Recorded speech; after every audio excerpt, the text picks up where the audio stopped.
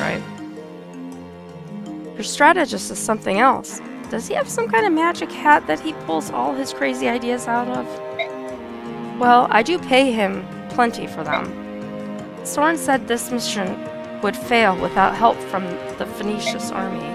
We're asking you to take a very big risk, King Tabaran. We can handle it. We can do anything if it involves teaching those vermin in Banyan a thing or two. Oh boy. Soren has even answered some of Skrymyr's more insane questions. He doesn't listen to a word I say, but when Soren talks strategy, he's all ears. Is that why he hasn't been complaining during the briefings? He says he looks forward to what the little strategist will say next. It looks to me like Soren's charmed his way into the most powerful position in this army. I'm glad to hear it. He's changed, hasn't he? Yeah, I think so. He still doesn't say much, but he's a lot more at ease these days. He used to be completely closed off, rejecting anyone who tried to get close.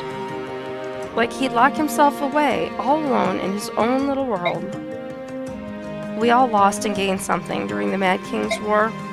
Maybe it wasn't a complete waste after all. Do you think we'll feel the same way about this war when it's over?